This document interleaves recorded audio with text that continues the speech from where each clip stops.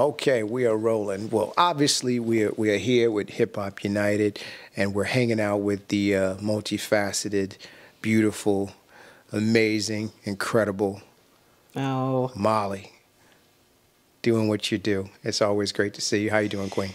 you know what? I'm great. I'm great. I've been rehearsing all week for a show that I have in New York, and it'll be my first show in New York since my last show, which was a very long time ago. So I'm pretty excited that life is turning out to be a big bowl of cherries.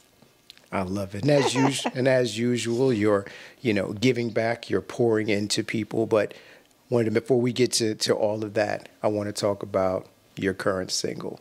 Okay. The current thing you've been out promoting. It's called No Place Like Home.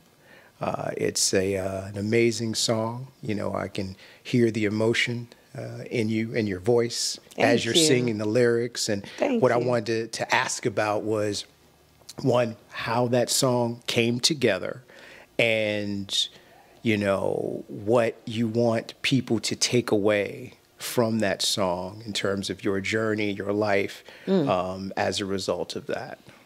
Well, it's interesting because I've been on this journey for about 3 years of being creative again for myself. And it started with my heart being pricked and falling in love with the black banker, which you'd met before. And so, when I'm the kind of person that I sing when I'm happy. And, it had been a very long time where I really sang because I was happy. I'd try to I should probably do a record, and God gave me this gift. And my grandmother would say, when are you going to do a record? You helped so many people. But the song came about because Eric and I had gone on this 2-year journey.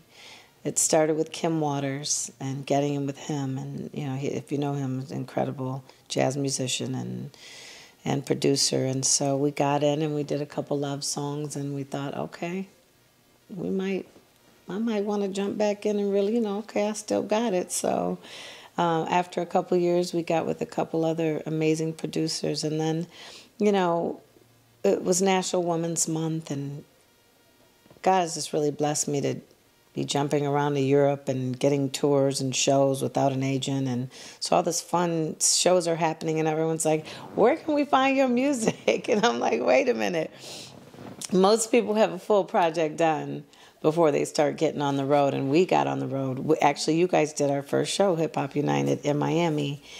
Shout out to Michelle Dennis and Adopting Courage and Timberland and everybody in Miami who supported the first show that we had, and Little John and, Craig and all of our amazing musicians. But I called Ashley, and I said, I want you to hear what I'm doing with the amazing Mark Batson in L.A. and some of the Chicago blues musicians, and I'm taking it back to my roots.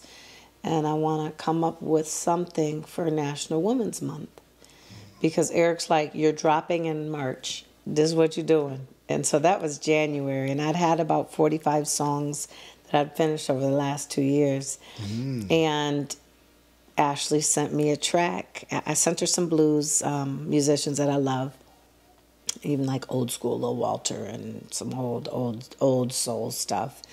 And she came up with this track, and I got in with Miguel, and actually engineer. His name is Boog, and I love him because he's got a little bit of a hearing deficiency. He has to wear a unit on his head to really hear properly, but he got me in the studio that day. And Eric and I were at home when we first heard the track, and I came up with the melody, and then he started writing some of the lyrics, and he's like, this is your coming home record. So we got in the studio and got back in with Miguel and recorded the No Place Like Home song, and we got Miguel to mix it. If you know Miguel, he's Grammy winning. His first Grammy was with Lil Wayne's Lollipop, and from then on he'd worked with, Lenny Kravitz and Whitney Houston and everyone. So I thought it not robbery to choose a woman who's been a partner of mine as a producer, Ashley, and so the song's kind of just taking wings.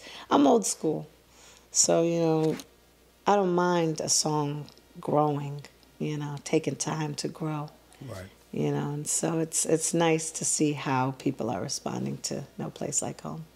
Yeah, it's definitely getting a lot of great reception. Now, you've had the opportunity to work in a variety of genres, but the single that you did choose is more blues. Yeah. What kind of inspired you to kind of go that route as opposed to maybe R&B or soul? Well, you know what? Like I feel like, I'm mixed. So, and my upbringing is mixed from, my great grandmother, who I'm named after, and my grandmother Beatrice says, we had a church with Nat King Cole, your great grandparents, and we were in Chicago, and she's still on 93 years old, playing blues chords and gospel.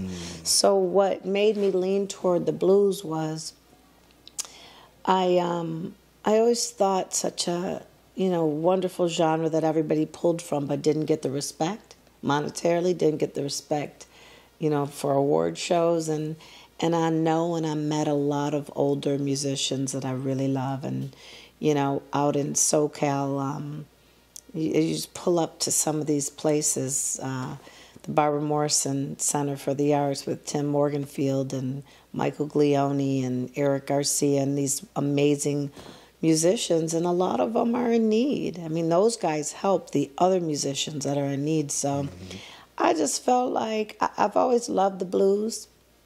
It's a more forgiving genre because you can I like to be myself. Kick my shoes off and go somewhere when I'm performing. So, not only to pay homage to the people who came before me and that I love to listen to, but also to give back. So that song is also, the proceeds during National Women's Month are going to Women in Music with our Earth Angel and Earth Girl movement, and also to others in need, As usual, you're always pouring into people. You're always giving back, which is the reason why you always have, and you're always a beacon of light to anybody that surrounds you. Now, you're from Chicago, is that correct? Yeah, well, I'm from Waukegan. Okay. But I was born in Waukegan. I grew up Waukegan, Gurnee, Highland Park. Early adulthood, when you're 19, 20, Evanston, and then my last stop was Chicago South Side, but I have family everywhere. So, I always say Chicago, I started in Chicago, it broke me.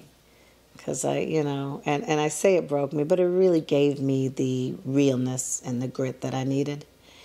And then New York, I say raised me, because I had some wonderful mentors and friends that really took me in that world and embraced me. And then Atlanta, I say Atlanta made me, because you come to a place where black people are allowed to commerce and have business. Whereas where I'm from, in Waukegan, Chicago, you didn't see many black people have that opportunity to do business, because the forces that be didn't like to see it. So, it's nice to be in Atlanta where you see people who really support each other in business. And so that's what I'm about. This song is about coming home, and it's not just about coming home to Chicago. It's about coming home to whatever you love. And so my love with the Black Banker gave me the ability to love music again for myself.